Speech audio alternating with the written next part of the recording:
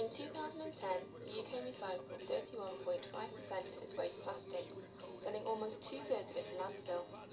With new EU targets to increase plastic recycling by 5% each year from 2013 to 2017, pressure is on more than ever to focus on recycling wherever possible. But is this newfound recycling boom simply due to targets that need to be met, or is it due to a deeper need to make our lifestyles more sustainable and eco-friendly?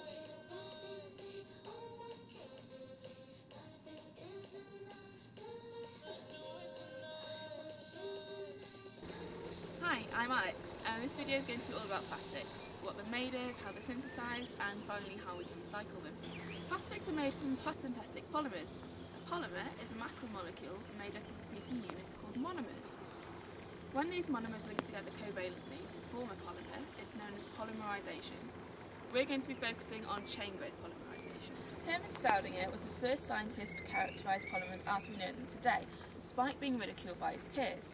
He recognised that they were giant macromolecules with high molar masses as opposed to an accumulation of many smaller molecules, which was a widely accepted theory at the time. His pioneering work led to him being awarded the Nobel Prize for Chemistry in 1953. This is the monomer ethene. It can be polymerised to form polyethene. One method in which this can be done is called chain growth polymerisation, which can be split into three different groups: free radical polymerisation, cationic polymerisation and anionic polymerisation. We're going to focus on free radical. Free radical polymerisation occurs when an alkene double bond homolytically opens. Initiation is instigated by a molecule with an unpaired electron, such as a peroxide that is stable at room temperature. When the oxygen single bond is broken, a radical is formed. This active radical is what reacts with the alkene. Propagation then occurs. This is when the terminal radical reacts with another monomer, adding it to the chain and creating another radical as shown here. This is an extremely fast method of polymerisation and is therefore quite difficult to control. Termination can occur through two mechanisms called chain combination and disproportionation. When chain combination occurs, two polymer chains with radicals combine to form one chain. When disproportionation occurs, an alkene is formed at the end of one chain, whilst an alkane is formed at the end of another.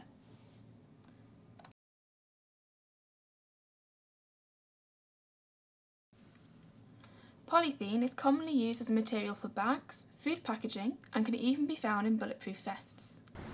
So why do we need to recycle? Why can't we just keep on making new plastic? Plastics are made from oil, which is a fossil fuel and thus non-renewable. This means that there's a limited supply of the resource. At the moment, it's estimated that if we continue consumption at this rate, we have about 40 years of oil left. Extracting and processing this oil is detrimental to the environment, even before the issue of landfills, and so renewable sources are constantly being sought after, such as biomass. One of the best ways we can recycle plastics is to reuse them.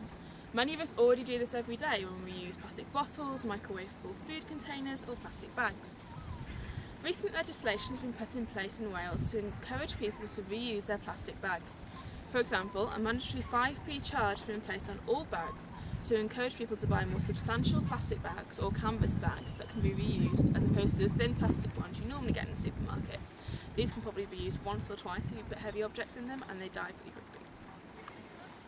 Plastics can be separated into 7 different categories based on how easily they can be recycled and whether or not they give off any toxic byproducts.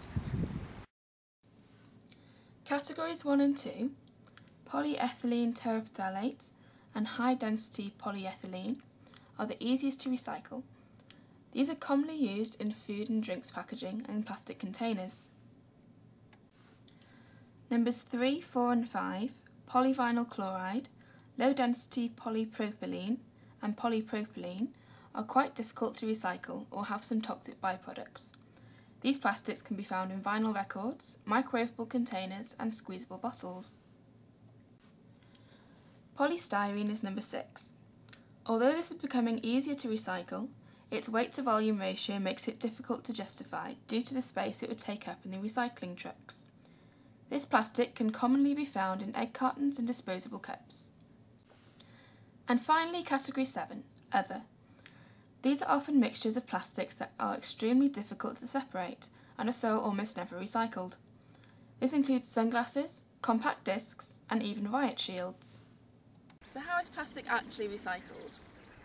Recyclable plastic waste is collected from your front door, like your rubbish, or from receptacles at supermarkets. This plastic is then washed and sorted at the facility. This can be done by grinding the plastic into chips and then immersing it in water. The more dense chips will sink to the bottom and then can be separated from the lighter chips which will float. The plastic chips are then melted. Due to the different melting points of the plastics, they can be separated even further. The plastics are then made into pellets, and these are sold to other companies to make products.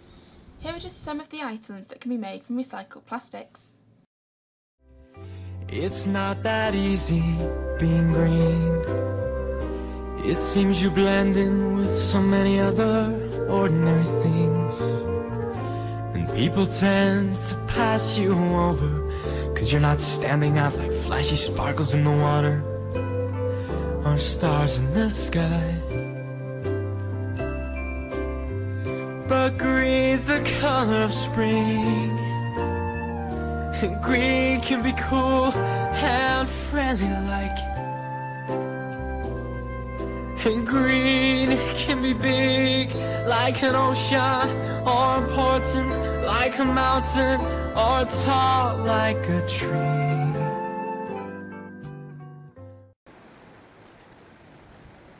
Despite our advances in recycling, the question of whether or not it is worth doing is still quite undecided. Although it would seem obvious that recycling plastics is much more eco-friendly than producing new plastics, a small study at the Massachusetts Institute of Technology has shown that over a range of different materials, the energy used to recycle the product is more or almost as much as just producing new ones. This study not only included the recycling of the products, but the efficiency of its recycled use. For example, a recycled tyre will cause a car to consume more fuel in its lifetime than a new superior tyre. Combine that with the energy needed to transport and recycle a tyre and the benefit is almost negligible. However, this is only a small study over a range of different materials, so a clear conclusion cannot be drawn. It is obvious, however, that more research is needed in this area so we can more efficiently recycle our plastic goods. That's it, thank you for watching my video. I hope you're feeling a little bit more informed about polymers and plastics, and please remember to reduce, reuse and recycle. Take your canvas bags, take your canvas bags, take your canvas bags to the supermarket. Break it down. Take your canvas bags to the supermarket. All the ladies in the house, come on and let me hear you say canvas. Canvas. All the fellas in the house, come on and let me hear you say bags. Bags.